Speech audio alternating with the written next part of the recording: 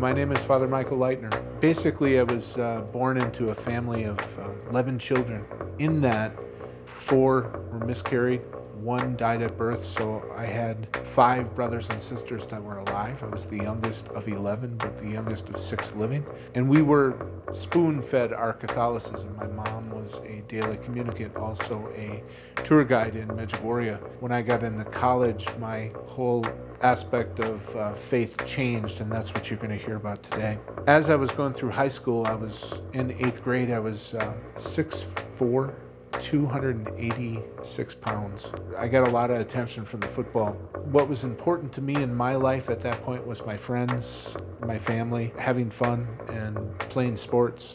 School really didn't register. I did school because I wanted to play sports and I had to keep my grades up and things like that. But in 1991, I graduated from high school. I had about 7 scholarship offers to play football at Division I universities. I chose Eastern Michigan University because they're one of the top 5 art programs in the nation.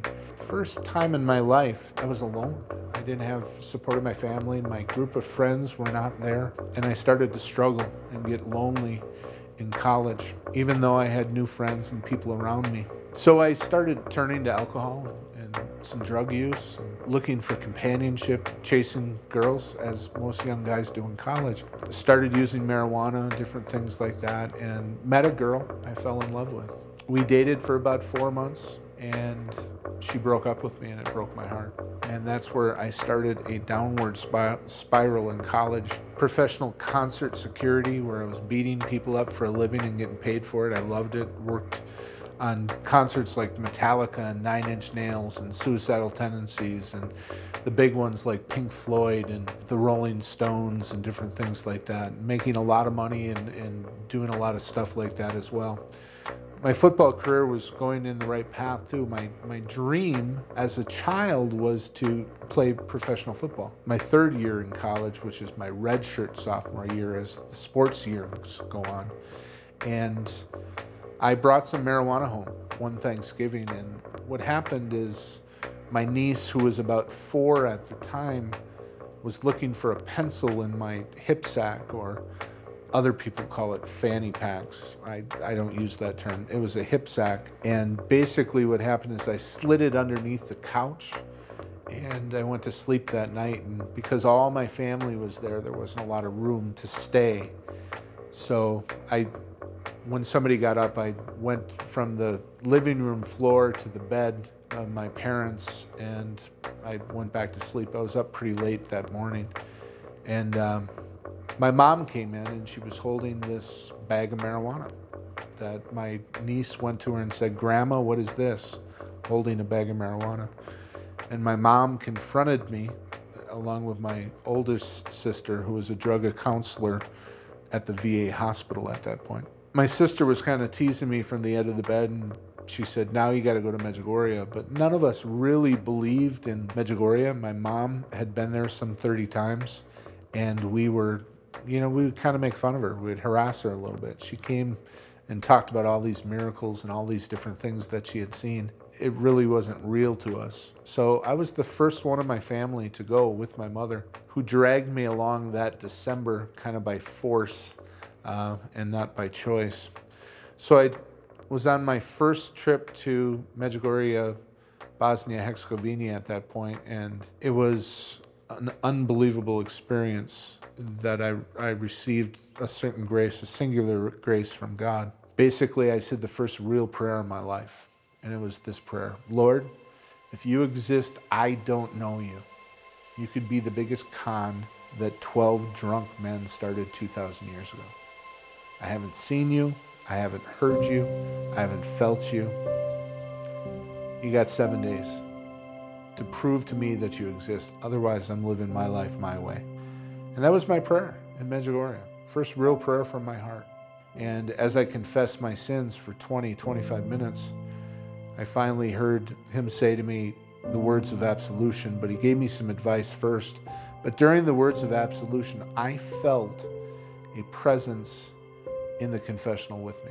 And what happened was I was kneeling at the grate. If this is my upper torso, when he said the words of absolution, my body started to fall like this, and I was in a double hurdler stretch where my legs were pinned underneath my body, and I couldn't move. My shoulders and my back were pinned against the back of the confessional, and it scared me because I was paralyzed, and he was in the words of absolution. And then when he said, I absolve you from your sins in the name of the Father, Son, and Holy Spirit, I felt this pain surge through my sternum. It almost felt, and it did feel like a dagger. I mean, it was powerful. But as it was pulled out and released, I felt all my anger, all my pain, all the depression, every wound that I've ever felt in my heart, I felt it leave me at that point. And for the first time in my life, I was truly free. That was the point of my conversion. I went to Mass that day, but there was this priest, special priest, he's a friend of mine to this day. His name is Father Stan Fortuna, and he was preaching from the pulpit, and I said, well, this guy's pretty cool. Lord, let me hear what he has to say. Now I'm talking to the Lord like he's my best friend in my head. It just changed my relationship that quick. So at that point, he was speaking, and I opened up my heart to him. Let me open my heart to what this priest has to say. And I was hit with something that I can only explain to you as Pentecost. It was better than any drug. It was better than winning the big game. It was better than sex. It was better than all these things put together times infinity. And finally, I opened my eyes. I was right there. I went to receive communion. And as I was walking out of the church, there was an Italian woman who looked at me and recognized something. I don't know what it was. She must have saw that I had an experience or something. But there was an Italian kid with me. His name was Ryan. And she walked up to me. She goes, Benedictio, Benedictio, Benedictio. And I didn't know what she was saying. And I said, Ryan, what's she saying? He says, she wants a blessing. So I've seen this thing, you know, people bless people. So I grabbed her by the head, by the melon right here.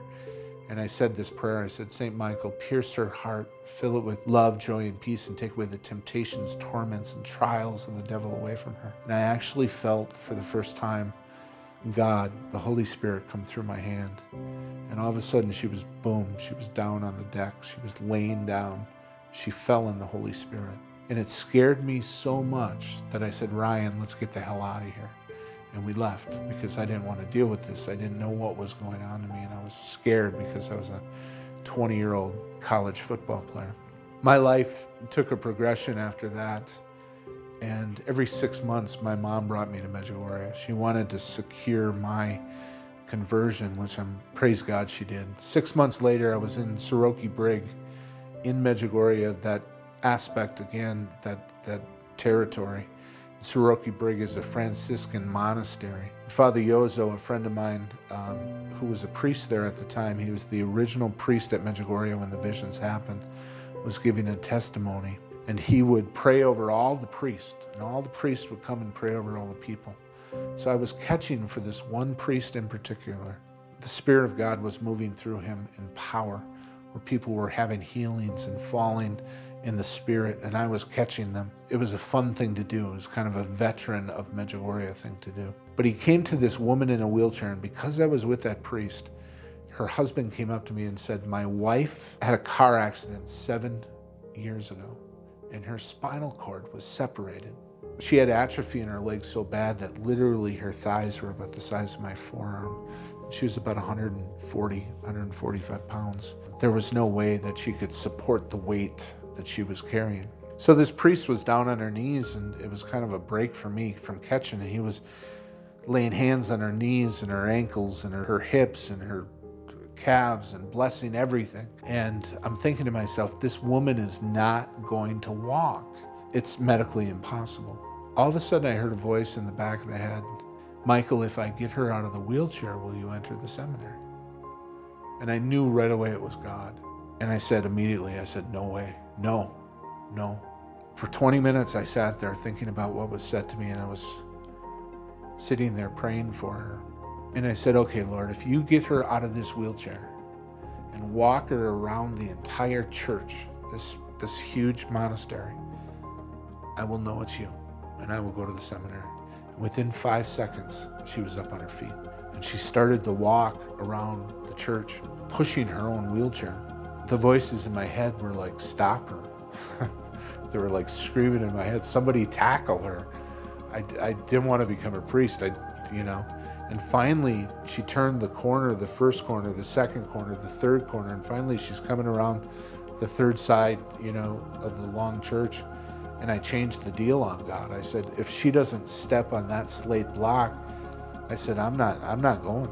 Well, wouldn't God have it that way, that she put her first foot on that block and her second foot, and she stopped on that very block and sat down in her wheelchair. And I said some very explicit words to our Lord in the tabernacle, looked right at him, and I walked out. I was angry. It felt like I was duped. And I went outside, and a friend of mine was watching the miracle of the sun, and we sat there and tears running down our eyes. We both decided to go to the seminary at that point.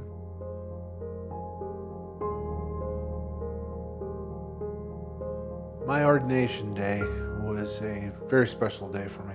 It's like a wedding. People were praying the litany of the saints. And all I kept on praying is, Lord, I'm not worthy, and Lord, have mercy on me.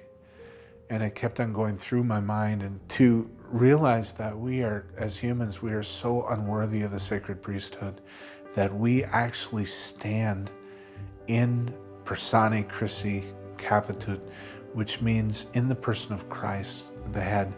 And in that, thinking about it just scares you as a seminarian and even a deacon moving to priesthood and to be able to offer sacrifice at the altar. And the reason it scares you is because it's a lot of responsibility. It's a responsibility that you will only receive when you're judged by God.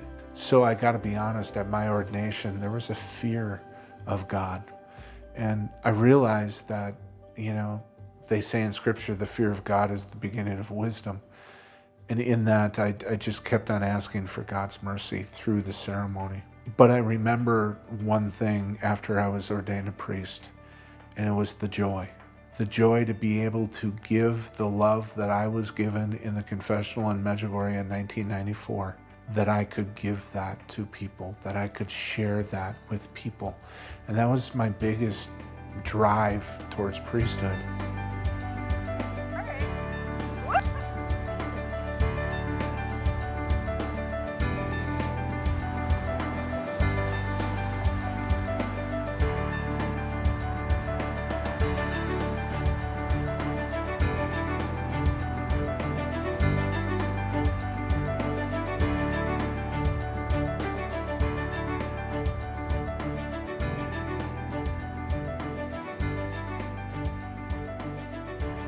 Father, you are so relatable to a lot of people. For the adult men, you love deer hunting, duck hunting, and fishing. And for the youth, because of your NFL background, your sports background, your physical presence is quite intimidating if they see you, but then they see that gentleness in you. And also for the women to see that gentle side of surrender to the Lord by being in the arts. You have a degree in fine arts, so you're into sculpture and painting. God has used that powerfully in your ministry. I look at when you give up your life for God. I gave up the National Football League to become a priest. I came kicking and screaming. Believe me, that was not an easy journey, and God kept on giving me signs and wonders on the way to bring me to fulfill that. But within that, when you do surrender to Him, you surrender everything. You can't surrender 75%. You got to surrender everything.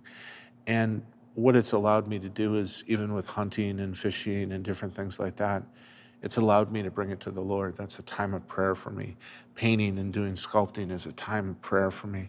Also, I love riding motorcycles. I started a group, founded a group called Sons of Mercy, which is dedicated to the Divine Mercy Chaplet. So it's taking things that I love to do and giving them back to God and trying to spread the gospel with those things, I think are very important. The art part of it, I think, is more of the intimacy with God. Your message to a lot of your parishioners is the love of the Father. And you want that known through the different ministries that you promote here in your church. You're the administrator of 3 churches. How has that been for you, spreading the love of God? Well, ultimately, I think it starts with me, how I come across, how the homilies are, how the liturgy is. It all starts right there because that's where we gather. And then it's meeting people where they're at. You know, if they're struggling with something, if you get dirty in a sense and you go down to the struggle and embrace that with them, you know, joy, and they're having a baby baptism, you revel in that joy and you congratulate and you love. You try to meet people where they're at and be with them. And the people of God appreciate that. They love that.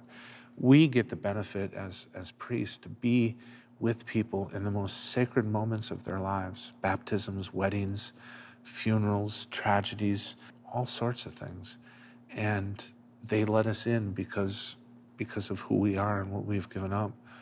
But it's an honor to be there for them and to, you know, bring whatever gifts that we have in this life to gift them, you know, with the sacraments and the grace of God as well. People struggle with prayer life. Sometimes they're like, I don't have time, or they might have time, but they don't know what to say. Share with us your prayer life and how that could actually inspire a lot of people watching us right now.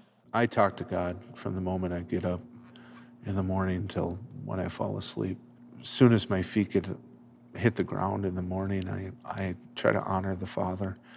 And I don't do anything special. Obviously, there's the prayers of the church and the breviary and the rosary and the Divine Mercy Chaplet. And those are things that I do when I have idle time. Like if I'm sitting in the confessional alone, I'm always praying a Divine Mercy Chaplet. If I'm on the road, I'm trying to pray a rosary when I'm driving. But I'm always constantly talking to God. I think I ask him a lot, you know. I ask the Father for him to pour out his love on my congregation. I pray for everyone who asks me to pray for them.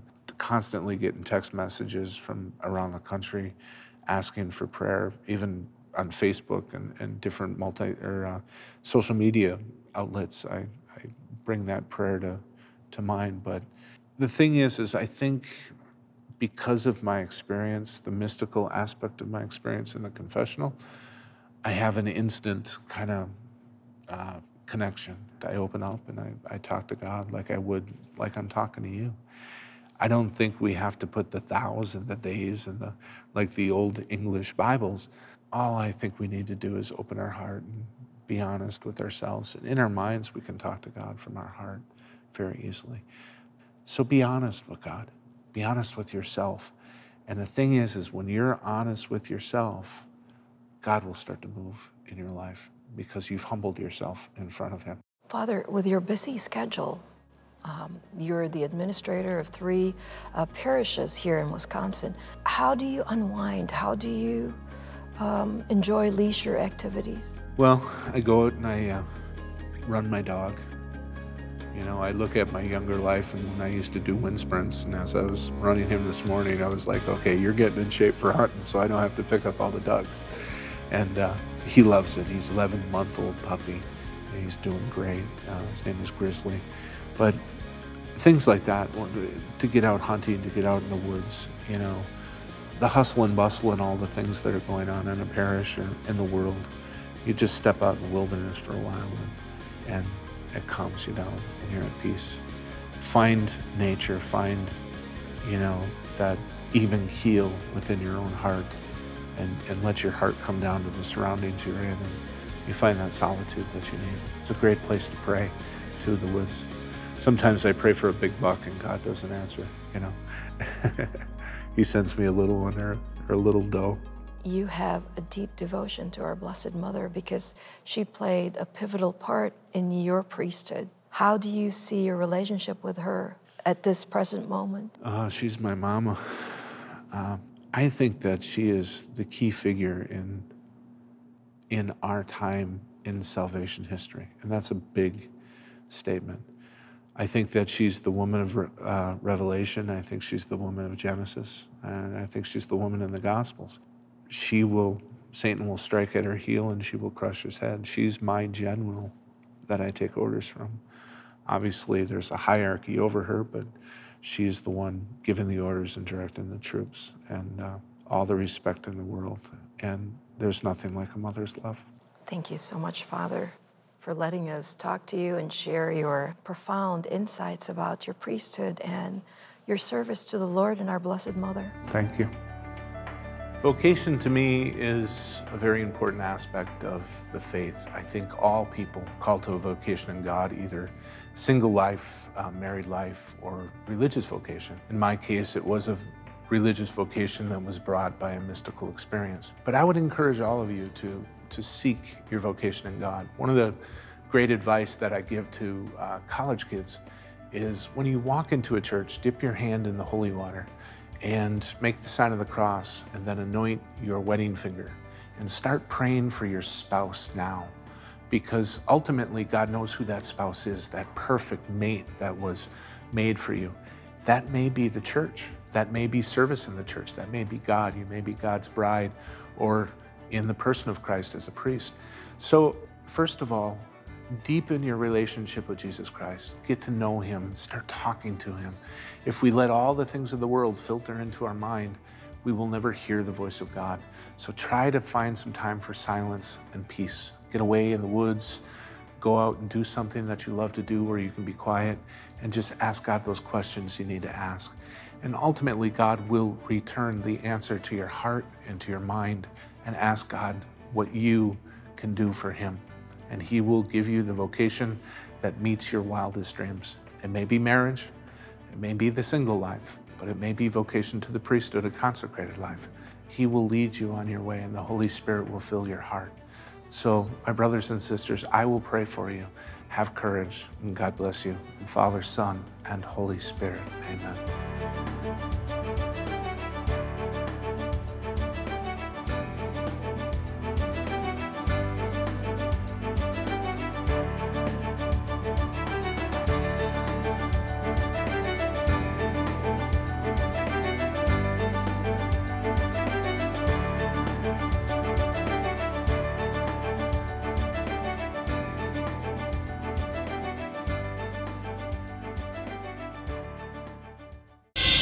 If you have good news, we expect you to want to share it. Salvation in Jesus Christ, the Son of God, who for love of us and for our salvation came down from heaven. Salvation in his name, and he is the only Savior, is what we are on earth for. Therefore, all those who spread the good news of salvation in Jesus Christ, we should encourage them. I can speak, but how many people can I reach alone? But the media, the television people, the radio, the newspapers, and all those who use the computer and its derivatives in various ways to spread the gospel, we must thank them, we must encourage them, we must work with them so that they can continue to spread the good news. There's so much news that is not so wonderful in the world, but there is also news that is wonderful on the gospel of Jesus Christ. We encourage them and beg God to bless them, especially the Shalom World TV. God bless you. Shalom World, God's own channel.